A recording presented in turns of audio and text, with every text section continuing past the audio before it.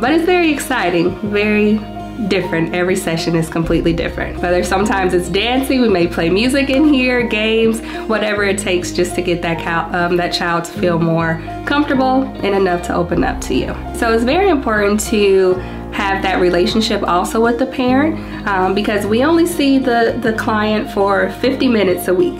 So the other days that they're with their parent is very crucial that that consistency is there as well. So we want to make sure that we're all on one accord. So whatever it is that we're learning or that's being taught during session, I always debrief my parents. So at the end of every session, just let them know this is what we went over today. Maybe these are some skills that you can also implement at home and work on with your child as well. So the most important thing with therapy is building that consistency.